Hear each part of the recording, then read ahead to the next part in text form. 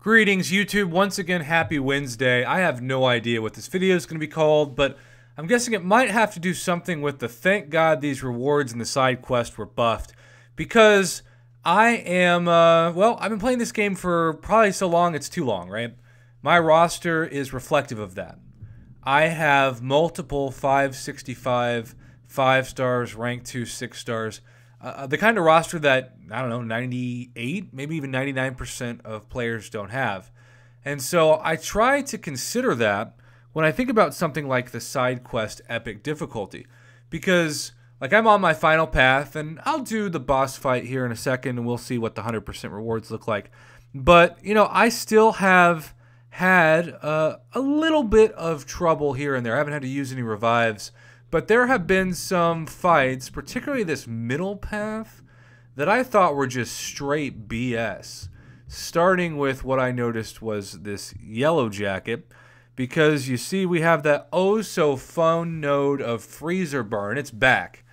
If you don't know what freezer burn is, when striking the defender, the attacker has a 20% chance to be inflicted with an incinerate debuff, dealing 100% of the defender's current attack as direct damage over 5 seconds. When striking the defender's block, the attacker has a 20% chance to be inflicted with the cold snap debuff.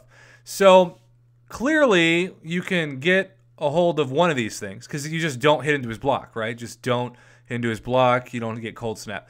But when striking the defender, period, most people are not immune to incinerate damage. And so this is the kind of BS node that unless you have somebody like a Red Hulk like I do, you're going to take some damage even if you're fighting perfectly. And if that wasn't BS enough, because it's Yellow Jacket, you know, Yellow Jacket's a fine defender, but not amazing. Electro has the same node, along with protection shielding, and debuff effects last 100% longer and debilitate. So you add that in, and this middle path, I lost like, I don't know, 70 to 80% of my blade from this because I used the Ghost Rider synergy and it still didn't matter. So yeah, it's fine. I mean, this is fine content for me with my roster, but I'm just guessing that a lot of people who are using, especially like rank 3 and maybe rank 4, 5 stars even, aren't going to love that middle path. And people might say, well, good. They deserve to use revives. They deserve to use units. It's not supposed to be easy. I get that, but at the same time, it's still something that is a little bit of a headache. Also, fun fact, the first 2 times I fought this, it was with Diablo, and this is Dr. Doom. So I am going to be, showing off some lack of skills by trying to dodge that special one. So, hey, if you're having trouble with this, maybe you can be like, hey, Prof's like me. He kind of sucks sometimes.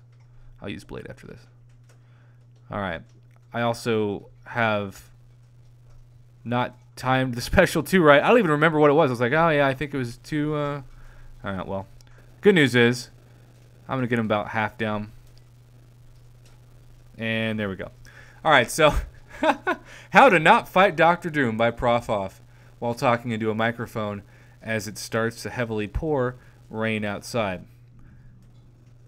By the way, Mysterio also got me down pretty good in the fight before. People say, I like watching you fight because you make me feel better about myself. So let me let you feel better about yourself. Let me let that be the overarching legacy in your life.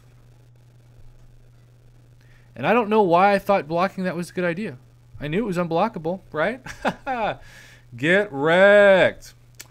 Thank God I've got a couple of champs that haven't been used at all. 3 to be exact. Let's try. I actually haven't used Omega Red against Dr. Doom yet.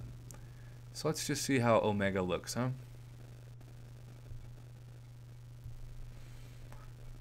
Man, love it so far.